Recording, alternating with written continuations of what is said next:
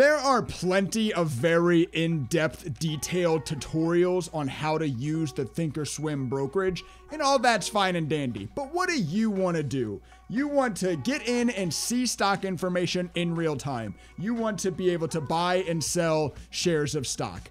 This video, I'm going to do my best to keep it around 10 minutes, should be able to give you that intro, should be able to get you from not even having it downloaded to buying and trading stocks inside of ThinkorSwim as simply as possible. Hit like if you enjoy, subscribe if you're new.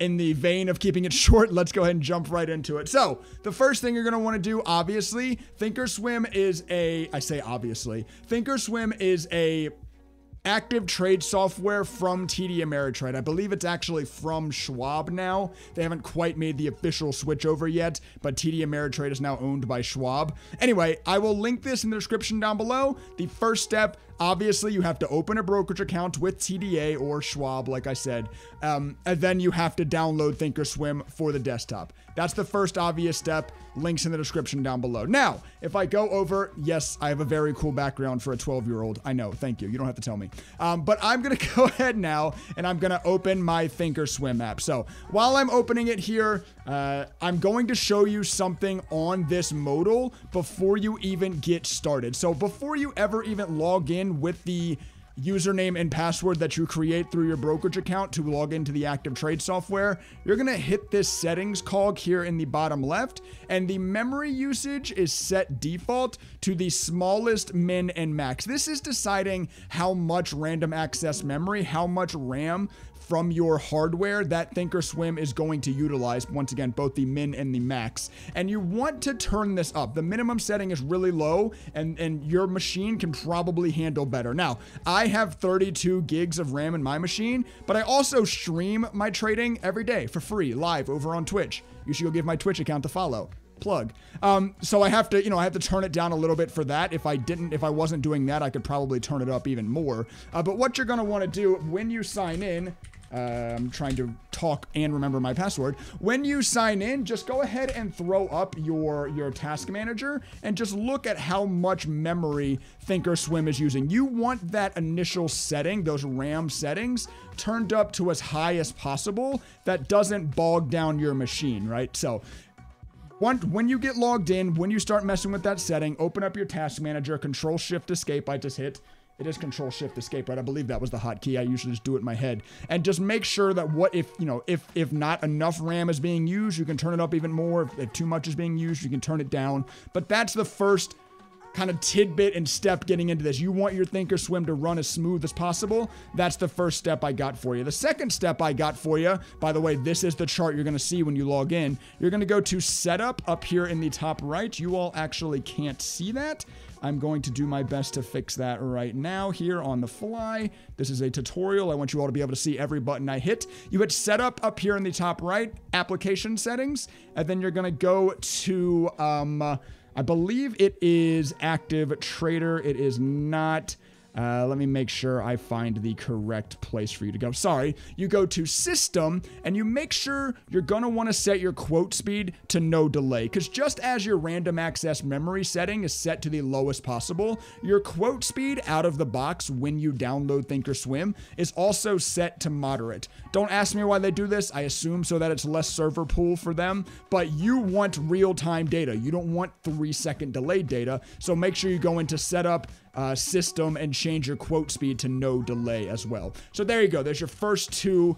Even if you've been using ThinkorSwim for a while, you might not have known about those two things, and they're going to change your life. I promise you. You might have been on slowed down, less memory accessed, not even real-time data since you started. So you are now at your charts. You are now on your charts page. How you use this page, enter symbol up here on the top left. I'm not going to insult your intelligence too much with this video. It shouldn't be too complicated, but let's go ahead and look at SPY. So here you go. You have now typed in your first symbol. We are looking at the ETF of the S&P 500 from Spider SPY. Here's your chart. Here's what you're going to see. I'm not going to dive into too much of what a chart is now. Blah-de-la-de-la. We can figure that out later if you don't already know. But the first thing you're going to want to do, so over here on the right side, and if you don't see this on the right side, I obviously already have ThinkorSwim downloaded, so I tried to reset this to as default as possible, but I don't actually 100% know that this right bar is here. If it's not, click this box here that denotes how many charts you have in your settings, and click show sidebar and cells. That's how you make that show up if you all can't see it. So for now, you're seeing chart. Now, hey Trey, cool, you got me data. This is how I see data. This is how I see real-time data. Thank you very much. How do I trade stocks? There you go. You turn on the active trader window. Yes, I'm down $188 today. I tried to short SPY. It bounced on me. You can laugh at me. It's fine. But you hit the active trader window, and this is going to provide you with your buy buttons, your sell buttons. This is going to look a little bit different than yours does out of default, but I'll show you how to change that in just a second. It's going to show you, this is really what you need. Honestly, this tool right here, probably why ThinkorSwim is the best free brokerage out there, the best free trading software out there. Active Trader is really awesome, and that allows you to do everything. It allows you to see your P&L, allows you to see your orders, allows you to see a not fully in-depth level 2, but kind of a chain of what's going on here, and how you can set this up the way I do. I don't know exactly what buttons you're going to see here, but if you go into configure buttons, whatever you want, if you want buy market, sell market like I have, say I want to add buy the ask, I can just go ahead and click on it here, click add item, and then this is just drag and droppable. So maybe I want the option to buy ask instead of just buy market. Bada bing, bada boom, it is there as well. I don't want to mess my own charts up, so I'm not going to do that. So that's that. That's the active trader window. You're now in ThinkorSwim, and you're able to trade stocks. You're able to buy and sell stocks, and hopefully you're able to get this set up to whatever best fits your trading style, right?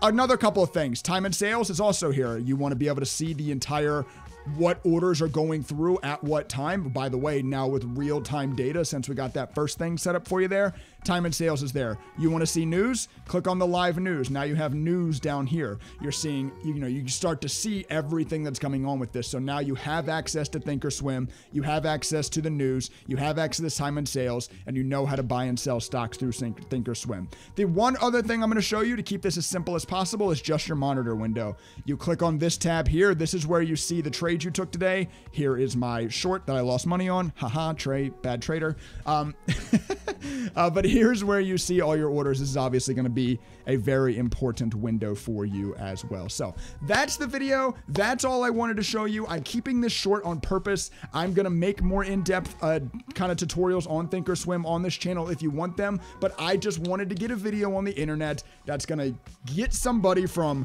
yo, what the hell am I doing, to all of a sudden you have real-time access to real data that's hopefully not laggy, and you know how you can act on that data with your buy and sell buttons here inside of a brokerage. Did all that in less than 8 minutes. Hopefully you enjoyed. Hopefully it helped teach you something. Please hit the like button if it did. And if you want to learn more about ThinkorSwim or just trading in general, or you want more transparency about me posting my losers, go ahead and hit that red subscribe button down below. With that being said, I'm going to go ahead and sign out of this video. I will catch you all in the next one.